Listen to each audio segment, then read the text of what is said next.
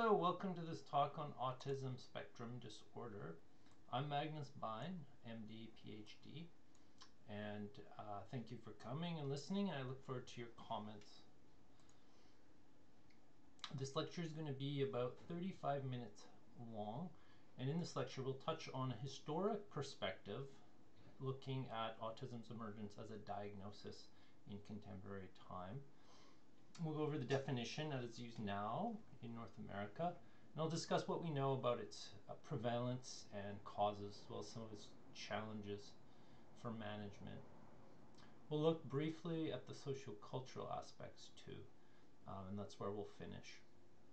I recommend further reading and videos. They're in the comments section of this video, and hopefully that'll give you a more realistic and richer sense of what autism means for people, as well as a glimpse into the psychology and the diversity of autism. Okay, so what is autism? Also known as autism spectrum disorder, it's a fairly recent term for a likeness that's likely been part of humanity for quite a long time. Overall, it's a deficit in social communication with a lack of shared emotions. It has a neurocognitive and genetic basis. So basically it's an inability to socially bond, pair bond, and understand others' emotions. So why is it a disorder? Well, this is quite subjective, and this is where the spectrum comes in. If there's no disturbance in an individual's level of functioning, whether actual or desired, then there's really no disorder, no need for a diagnosis, and no reason to treat or attend to autism. So in such a case, there's a difference between those who would be labeled with autism and those without, and that's mostly like a personality type, because the person's generally at home within their psychosocial environment where they live, work, play, socialize, etc. So since all societies at different scales, even families, have different normative behavior, a disorder would be a consistent deviation from those norms. So long as someone on the autism spectrum is not integrated into the social structure and exhibit a degree of behavior that wouldn't be considered normal, then we would call it a disorder. So in this sense, there'd be a mismatch between the individual and the social group's expectations, and then a subsequent lack of a ability to play a role in that group or society. So this is important because it just reminds us, you as future psychologists or people in healthcare or any helping profession, teachers, even parent, that we all play a role in defining what this deviance from social expectation is. So we shouldn't take this process lightly. I also want to make a note on labels. As I go through the history and background of autism, there's going to be offensive terms that come up, and that's purely how they were used historically, and they were actually accepted by the medical establishment at the time. They're not now, as you'll see. I'll highlight those. So I just wanted to give a caveat that those will come up, but it's basically for the purposes to highlight the social and cultural conditions that influence the treatment of people that we would now maybe say have or had autism. And that gives us a perspective on where we've come as a society, and potentially also question how our own current views are colored and maybe problematic, even in the establishment standards of care today. So when we're looking at ASD, now we're going to have to consider the relationships between the disorder and the person and how we label them, and whether that enables or inhibits well-being or conversely stigma. So even the term patient can impose a judgment. So I want to be mindful and just acknowledge that there is, we need to take care and sensitivity in how we use these labels. I'm coming from a biomedical background, a psychiatric background, so I think of patient populations, groups sharing a diagnosis or cluster of symptoms and behaviors. And this isn't meant to strip away the diversity and humanity of individuals, although thinking that way risks that. So there is a sparse history of autism. There's not much recorded, but we do have some interesting cases which I'll touch on. And there's also some great literature that I've read and I've found that may capture the sort of the experience of being autistic. Obviously that's up for interpretation and debate, but I want to point you to these great novels from the French Gustave Flaubert, Une Cour Simple, and The Idiot by Dostoevsky. And I like these because they deal with the sort of contradiction of someone appearing normal but having some strange behaviors, and it goes into their inner world. And it reveals sort of an unexamined, tragic life of outcasts, whose social acceptance and fitting is gauged by their utility in service. So I think it's a good critical look at where we are. So going historically, we have the case of the silent madness of Hugh Blair of Borgue, who's Scottish, around the mid-1700s. This came to the court because his brother was challenging his ability to be married and potentially have an heir to protect the brother's estate and inheritance. And so dozens of witnesses were called who knew Hugh as a child, and at the time the court case happened, he was around 39 years old, and they all testified to features that we would likely associate with autism. Their sort of repetitive habits, obsessions, a lack of understanding of social norms. And I invite you to look at this case if you're interested. I provide a link for it. And it's interesting because there's extensive witness accounts that we can reconstruct a history, excluding, say, childhood infection that could have led to some neurological dysfunction. So this is a pretty interesting case to look at. There's the Enfant Sauvage, Victor of Avignon. It's around 1800, the turn of the century. And a child aged around 11 years old was found in the woods in the country in France, and he appeared disheveled. His hair was tangled. He had scars, bruises, was malnourished, ran on all fours, he defecated wherever, and he appeared to be a wolf child, but in later retrospective analysis of historic accounts, it looks like these scars were from physical abuse at the hands of either his parents or whoever initially raised him.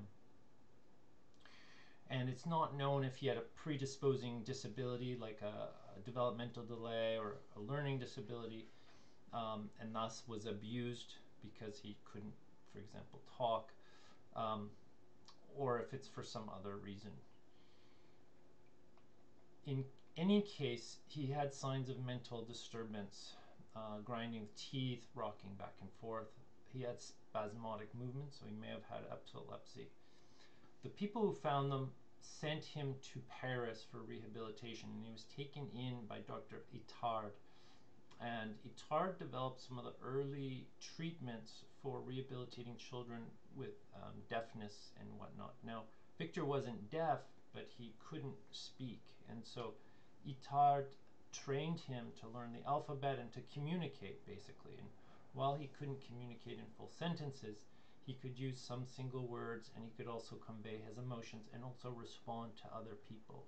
So Victor of Avignon is a really interesting person because he's maybe one of the earliest documented cases of potentially autistic or having a language delay who was able to be helped, basically, and showed some improvement. The next example is Billy the Idiot. Around the mid 1800s. And this was in Massachusetts. The colonial government commissioned a census of all the idiots. And this was a term that was established and accepted medically. And they were trying to determine what to do with these people.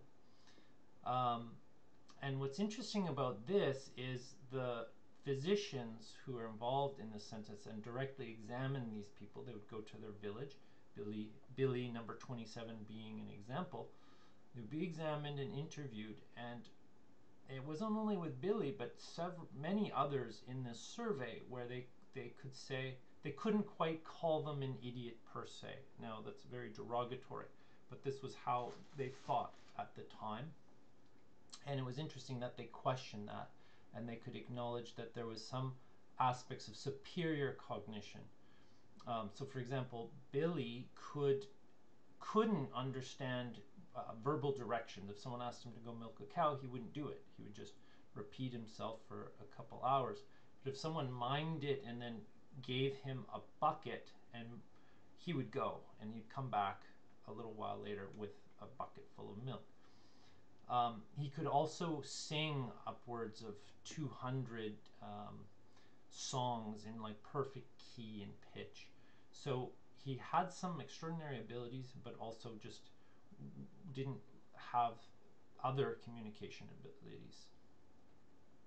And so this led people like Billy, who were in this census, led the commissioners to question how they labeled and diagnosed these people. So that brings us to the contemporary emergence of autism as a definition and a diagnosis. In here we have some early accounts, including ones that I've mentioned here.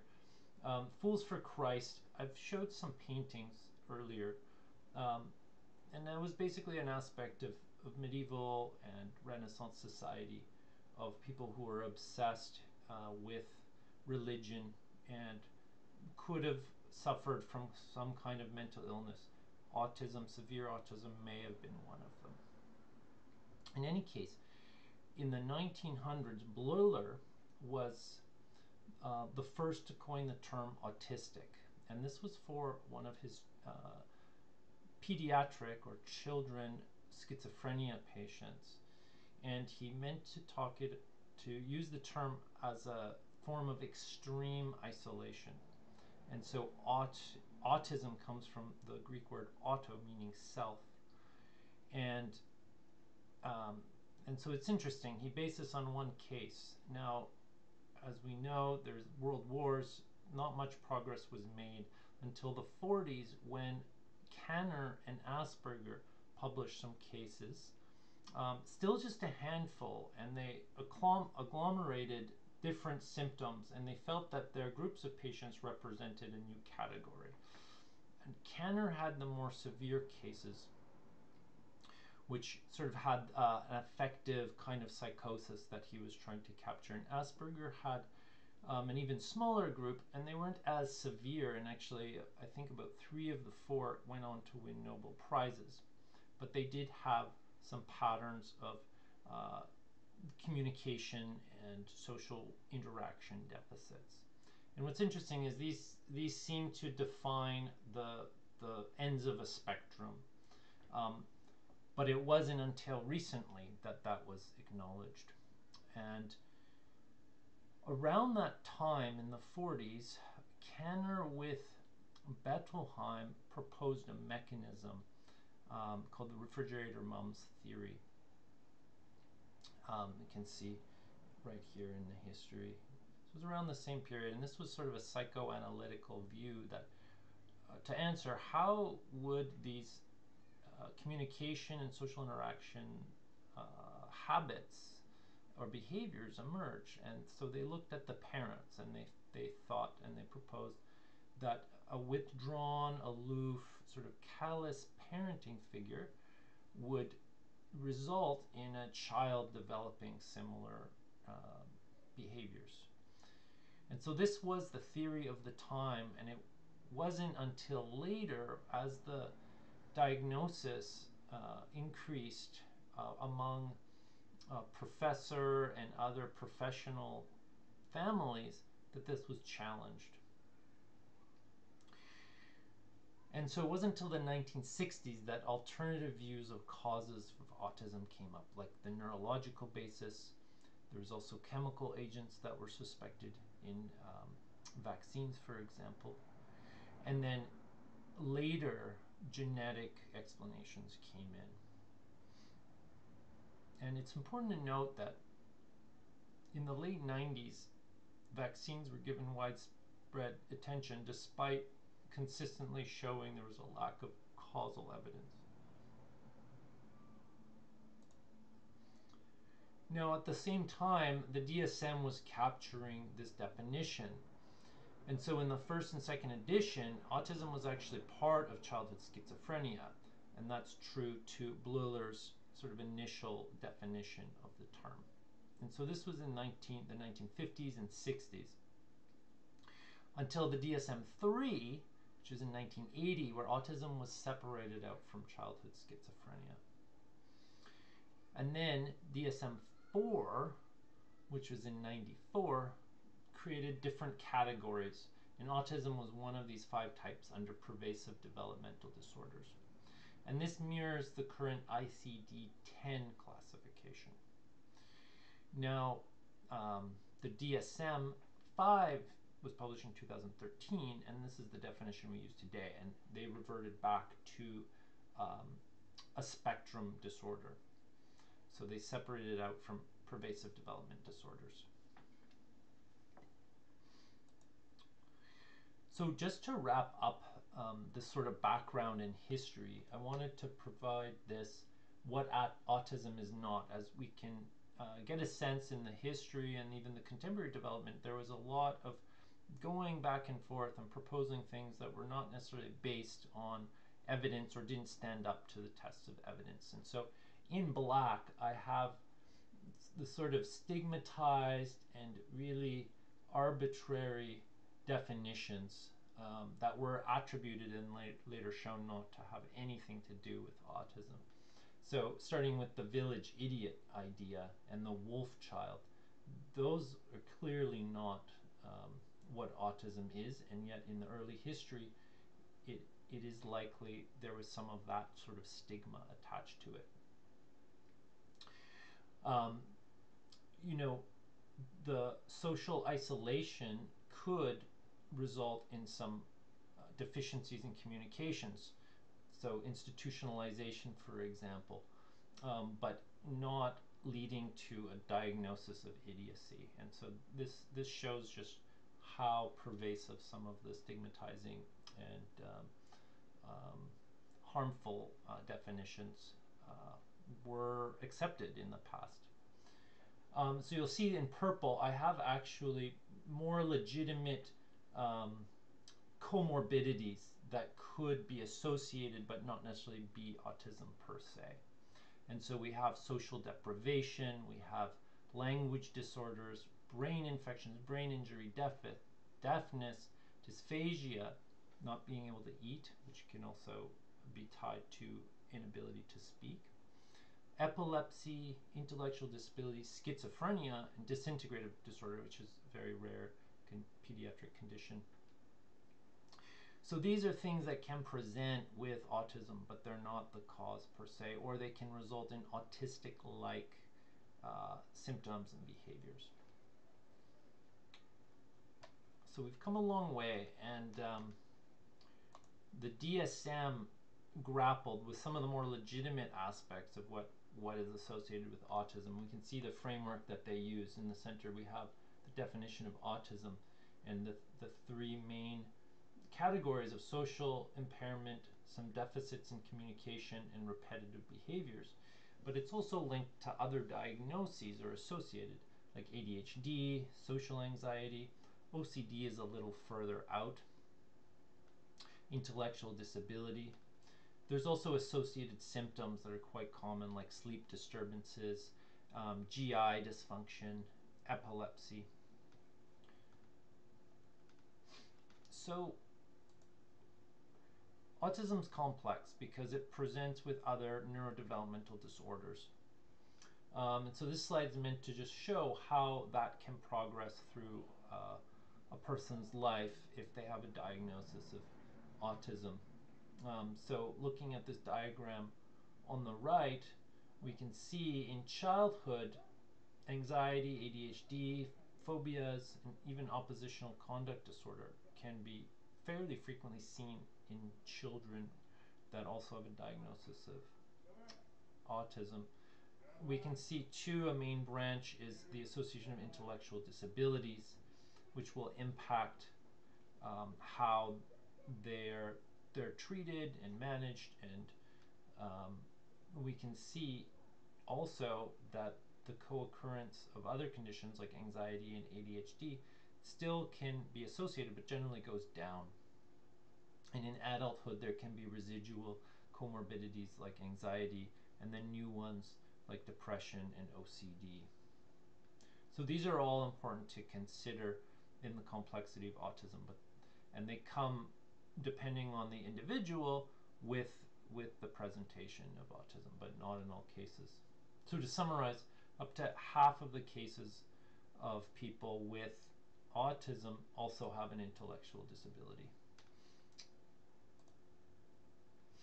About half, or up to half, can have ADHD. Up to a third can have epilepsy. And actually, interestingly, 25% have a known genetic mutation. So autism now, we're dealing with a spectrum disorder that's defined by level of functioning, from a high functioning autism, which is a mild form, to severe. And so this is basically the conventional spectrum that's seen as part of autism. And the criteria are basically based on two main components: impaired social interaction and communication, where there's a lack of social reciprocity, nonverbal communication, so a lack of understanding of nonverbal cues, and difficulty in maintaining and understanding relationships. The other main component is restricted and repetitive behavior. So this can include stereotyped behavior, so hair pulling, ear pulling, tics, shaking or swaying. There's also some aspects that kind of look like an obsessive compulsive sort of picture, which is this rigidity and insistence on sameness and having restricted fixed interests. And one area that we shouldn't overlook is hyper or hyposensitivity to sensory stimuli. So and so this can vary from being sensitive to textures of clothing, for example, versus not even feeling the cold temperature and being able to run outside for half an hour in the snow without shoes. Those are just some examples of some of the changes in perception that can also present with autism.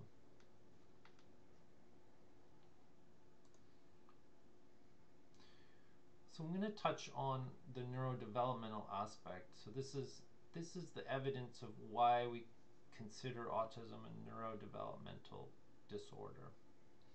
And there's basically three lines of evidence. The first is that in groups of children with an autistic diagnosis, there's often accelerated head and brain growth during the first few years of life. So when looking at children who are later diagnosed with autism, we can look back in their head circumference changes. And we find that initially they're usually in the lower 25th percent of the whole population. And then they go through an acceleration in growth. By about a year, they're in the 84th percentile. So this is a change in growth rate. And this is pointing to changes in the brain that may be occurring, and that's certainly shown some evidence in brain imaging. And that's the second line of evidence. So in patients and children that have received a diagnosis of autism, they can be scanned, the MRI, functional MRI, or PET scans, to find what areas are overactive or underactive. And so this is sort of like reverse engineering. We know that there's sort of a dysfunction in social interaction.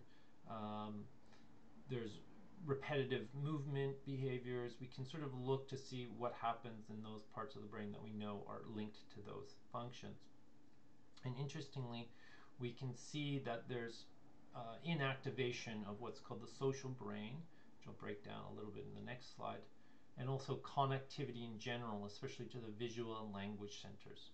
There's also a lot of variation in other parts of the brain that have been picked up as being either hyper or hypoactive compared to neurotypical individuals.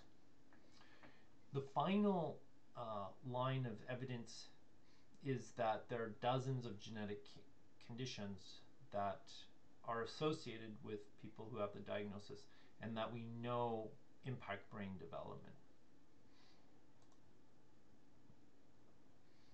So the social brain, it's involved in social interaction, in facial recognition, in empathy, in processing emotions, but it also influences connectivity to other centers. And the key parts of the brain are the orbitofrontal cortex, the temporal parietal cortex, which is in this area. So those are on the surface of the brain. There's also the insula that have been found to consistently be underactive. So it's a little deeper. And then the amygdala is the key part of the basal ganglia that's implicated in autism. And here's a list of known genetic syndromes that are associated with ASD. One of them is a mutation caused by valproate, a medication. But all of these can be inherited, but mostly are what's called spontaneous mutations. So they're not actually carried by the parents. And there's something that happens in the fetal period and early development that leads to these syndromes. And what's interesting also to note is that none of them explain more than about 1.5% of all cases. So at most we would have 1 or 2% of all people that have a diagnosis of autism to have, say, Angelman syndrome.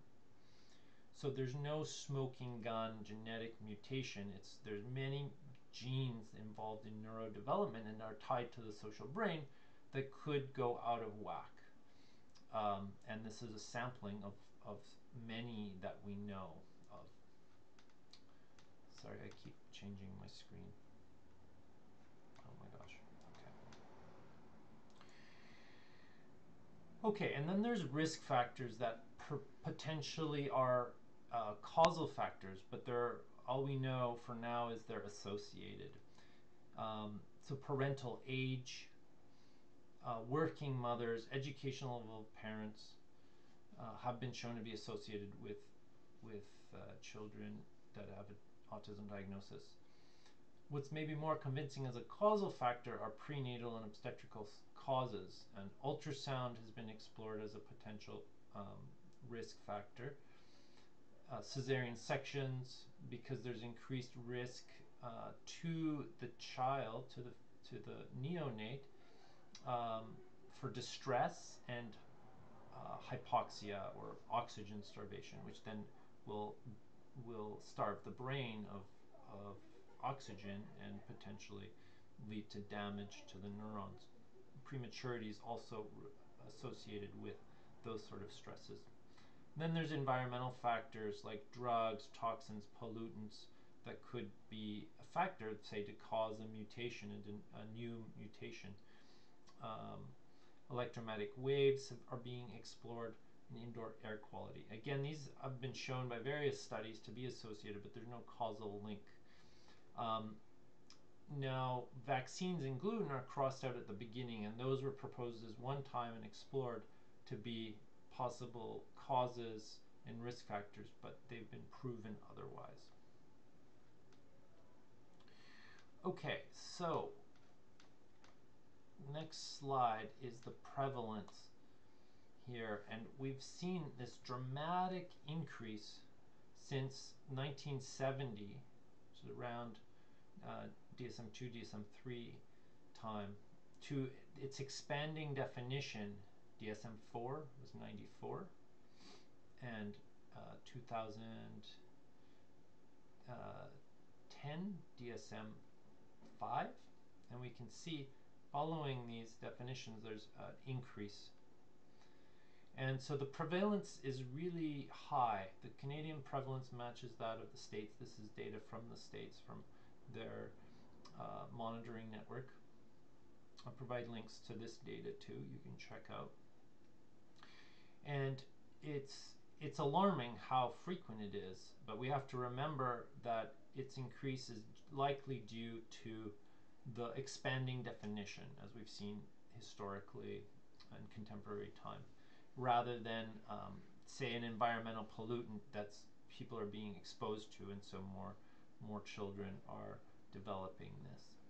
So that wouldn't be the case. It's not like a COVID infectious disease thing. It's more like our diagnosis process has changed and has been more inclusive, and therefore we have more cases.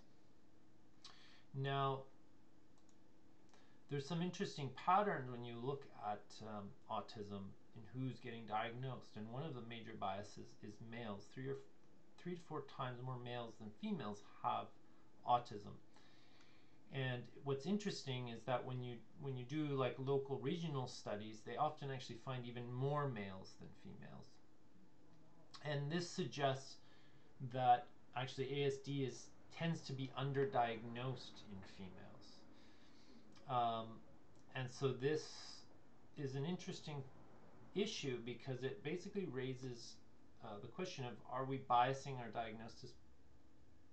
diagnostic process and assessment process to males? A lot of the instruments are based on males, like the case studies that were published by Asperger and Kanner, rather than something special about females, that they're protected from autism. So there's basically two hypotheses. That this pattern of male bias is because females are neuroprotected, versus the camouflage hypothesis that females tend to be masked and not picked up by assessment. And in either way, this is sort of an adaptation that makes ASD in females less observable. The other aspect now especially is that on the spectrum there's mild autism. And Asperger syndrome has sort of been included and excluded from autism, and it may be a mild form of ASD. Wouldn't be the only form of mild ASD. It's characterized by high achievement. And what's interesting is that some studies, I have one reference here, I provide the link in the comments, looked at sort of retrospective studies where you can go in and find in a population adults who may fulfill the criteria for autism but never received a diagnosis as a child, versus those that are adults now that had the diagnosis sort of lifelong. And what they found is that there's better outcomes in people with mild forms of ASD when they didn't have a childhood diagnosis. And as we know, with the expanding definition, this has raised the prevalence very high. So we have to be very careful in diagnosing mild forms of autism and make sure that the diagnosis is valid. especially with the risk in poor outcomes for those that receive a diagnosis of mild autism. So then this brings us to the question of the autism spectrum and autism as a phenotype. And so some health advocates are trying to highlight this sort of diversity of social functioning and this notion of mild autism being a spectrum, and you can actually rate yourself where you fall on the more circular spectrum, where there's the different aspects of what autism is composed of, and just rating yourself to see where you fall on the spectrum. And this acknowledges the diversity and the heterogeneity of social skills and norms.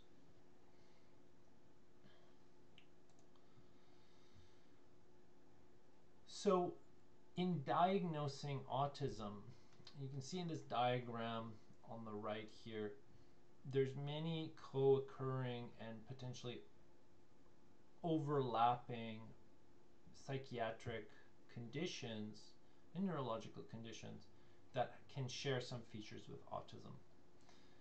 So it's important to do a thorough assessment, and identification depends on the age, and this is a childhood thing, so at different ages there will be different presentations, and usually the later it presents, the less severe it is. And this requires kind of a detailed, comprehensive, and multidisciplinary evaluation involving many different workers: physicians, school counselors, psychologists, the parents. And there's many diagnostic tools, and they're not used in isolation. So there's not one test that can diagnose autism. It's the whole picture and putting the whole picture together.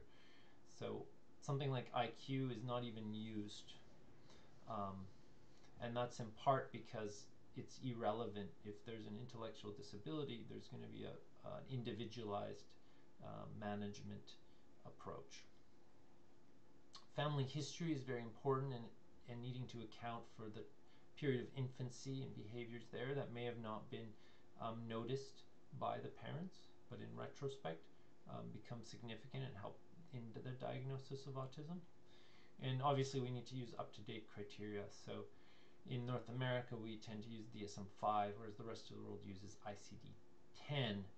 And ICD-11 will be more in parallel with the DSM-5, which is coming out in a couple of years. And then again, severity has to be assessed because that's the contemporary spectrum rating. And then genetic testing is highly recommended as standard. So treatment focuses on early and intensive behavioral training around 5 basic areas: any aberrant behaviors, and then more about social skills, language, and then daily living. And then there's an academic component for school performance. Parents also need to be supported and trained. And as I've highlighted, there's a lot of comorbidities, so these need to be addressed and treated. And some of these comorbidities and any extreme behaviors could be treated with medication, but that's not the standard. It's mostly behavioral and training interventions. So we're just closing the talk now. I've gone over, it's about 40 minutes. Apologize for that. But I wanted to touch that there's health advocates, some people with a diagnosis of autism who are challenging our view of autism and arguing things like the double empathy problem. Well, where basically, as I've mentioned, the issue of it being a dysfunction is this sort of mismatch between the individual with this diagnosis and their social group. And the double empathy problem just sort of challenges that and says, well, what if the environment changes? Will there be as a severe dysfunction? And so that's one strategy for treatment, and I think that's an emerging field of research. Provided a link, you can check out a talk about that. We've also touched on neurodiversity, but this is a specific thing that advocates are raising, that there is a diversity in how our brains develop, that we don't need to pathologize or stigmatize or isolate people, and we can celebrate diversity. And things like the ASD quiz, which I provided a link to, sort of start getting at that, to show that, well, we all have some variation, some strengths and weaknesses, and it can be a matter of degree. So I've provided an interesting talk about that. Actually, it's sort of a documentary, a very brief documentary on adolescents with autism diagnosis, talking about their experiences and views. And then we have to challenge the stigma that people with any disability, with any diagnosis, or identify in any way are human. They have their own lives, and they have a right to some degree of autonomy and self-determination and fulfillment. And so this is a nice documentary as well on how autism feels from the inside. So with that, I'll leave you, and I thank you again for spending the last 40 minutes with me and learning more about autism. I look forward to any comments and questions, and I hope you find some time to check out some of these references and check out the videos. Okay, thank you very much. Bye.